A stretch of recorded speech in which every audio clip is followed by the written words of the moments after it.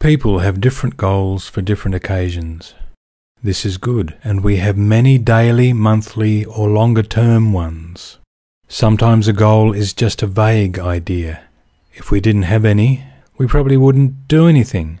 For example, getting up in the morning can be a goal. Owning a Lamborghini car, that can be a goal. Raising your children well can be a goal. Goals are good things to have, and we need them. Some goals we just do, we take them for granted. Others we need to write down and find ways to make them happen. Some goals, such as getting a job or career, we need to break down into smaller parts so that we can see where we are heading. There's a formula for goal setting called SMART. It stands for specific, measurable, achievable, realistic, and time-guided. The formula helps you not only set goals, but see how you can achieve them.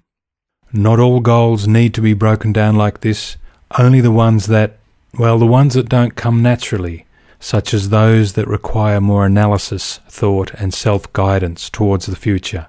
That career, for example. Of the SMART formula, we're going to start with the last letter, the T for time-guided.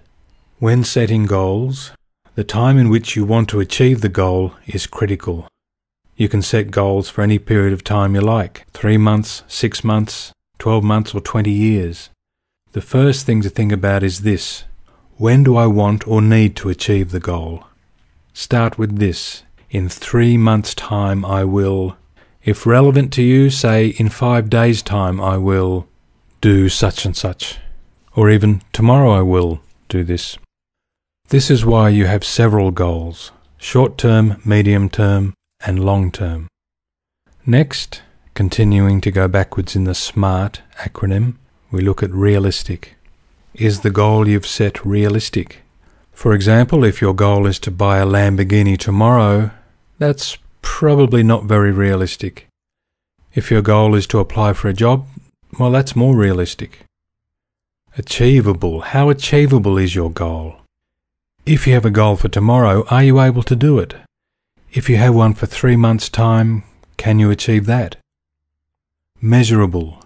Like measuring the distance between 2 points on a map, can you measure this? Can you measure whether you've achieved your goal or not? Did you do what you said you would do? How can you say that you did what you set out to do? And specific. After all this, was your goal specific enough, or was it too fuzzy? Did you set your goal specifically so that you could achieve it, so that it was realistic, achievable, and measurable?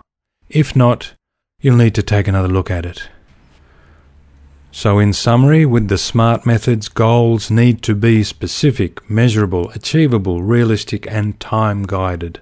Employers will ask you where you see yourself in 12 months, 3 years, 5 or even 10 years' time.